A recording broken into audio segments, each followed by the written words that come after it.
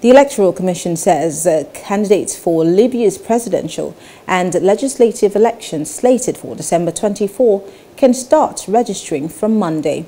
The head of the commission, Imad Al-Sayed, told reporters that this is the real start of the electoral process aimed at turning the page on a decade of violence in the North African country.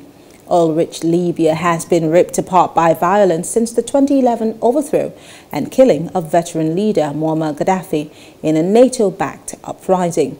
The polls are part of a UN-backed peace effort that have helped create a year of relative calm in the war-wrecked Libya following a ceasefire. Hello, hope you enjoyed the news. Please do subscribe to our YouTube channel and don't forget to hit the notification button so you get notified about fresh news updates.